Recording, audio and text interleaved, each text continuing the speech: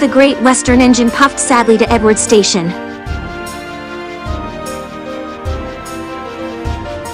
It's not fair. Diesel has been telling lies about me and made the Fat Controller and all the engines think I'm horrid. I know you aren't, and so does the Fat Controller. You wait and see. Why don't you help me with these trucks? Duck felt happier with Edward and set to work at once. A true friend helps a friend in need. A friend will be there to help you see. A true friend helps a friend in need. Just see the light that shines from a true friend. The two engines have to work hard pushing and pulling all afternoon. At last, they reached the top of the hill. Duck whistled goodbye and rolled gently over the crossing to the other line. Duck loved coasting down the hill, running easily with the wind whistling past. Suddenly, it was a guard's warning whistle. Hurrah, hurrah, hurrah. We've broken away, we've broken away. Chase him, bump him, throw him off the rails. Hurry, Duck. Hurry. They raced through Edward Station, but the trucks were catching up. As fast as we can, then they'll catch us gradually. Another clear mile and we'll do it. Oh, glory, look at that. James was just pulling out on their line through the station ahead any minute. There could be a crash. It's up to you now, Duck. Duck put every ounce of weight and steam against the trucks. It's too late. Duck shut his eyes as he veered into a siding where a barber had set up shop. He was shaving a customer.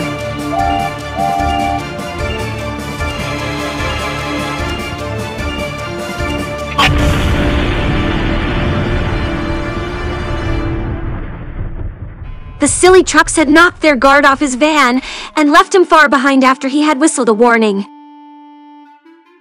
But the trucks didn't care. They were feeling very pleased with themselves. Beg pardon, sir. Excuse my intrusion. No, I won't. You frightened my customers. I'll teach you.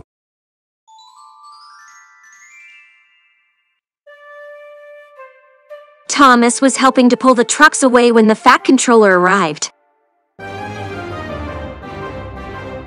I do not like engines popping through my walls. I appreciate your feelings. But you must know that this engine and his crew have prevented a serious accident. It was a very close shave. Oh. Excuse me. I'm sorry. I didn't know you were being a brave engine. That's all right, sir. I didn't know that either. You were very brave indeed. I'm proud of you. The Fat Controller watched the rescue operation. Then he had more news for Duck. And when you are properly washed and mended, you are coming home. Home, sir? Do you mean the yard? Of course.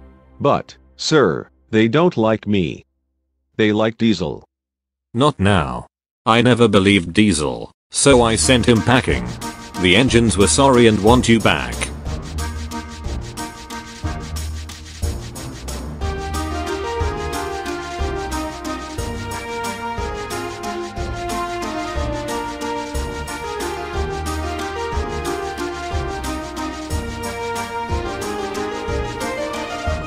A few days later, when he came home, there was a really rousing welcome for Duck the Great Western engine. That's a happy ending, Starlight. Well done. So, what happened to Diesel then? Well...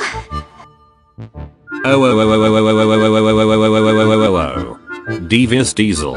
How dare you told lies to the trucks about Duck, and made Gordon, James, and Henry accused him for that. This is one of the worst things you've ever done. I thought you've changed your ways, but no. Instead of grounding you, we'll send you packing. No.